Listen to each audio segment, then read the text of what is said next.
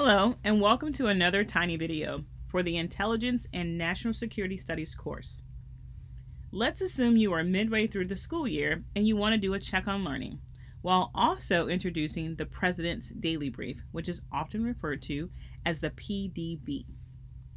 Let's start with one of the most important questions: what is the purpose of intelligence?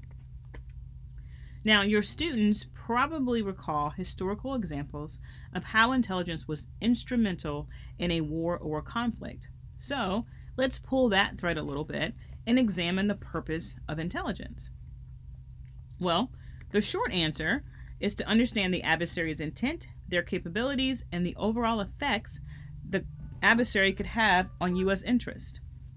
So, naturally, one may wonder, okay, so how do intelligence professionals deliver intelligence to decision makers? Primarily, there are two ways: through oral presentations, like a brief, and written reports.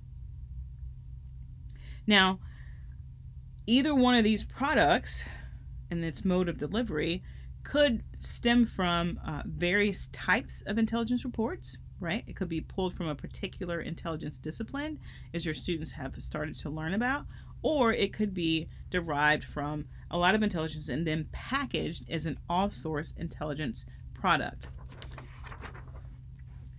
A great example of this kind of all-source intelligence product that's pulled from various organizations and entities is the President's Daily Brief.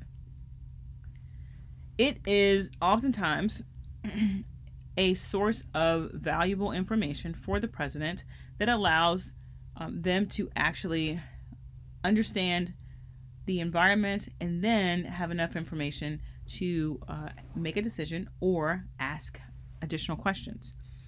This particular document, or series of documents, really, it's in a book, has been presented in various forms since 1946. It is required that it is coordinated and delivered by the Office of the Director of National Intelligence, which means there's definitely some contributions from various IC organizations.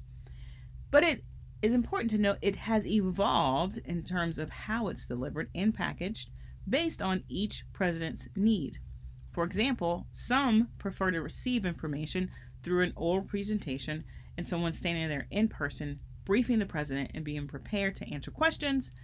Others have preferred it to be a printed book, and some have taken advantage of technology and requested it be provided through a digital tablet.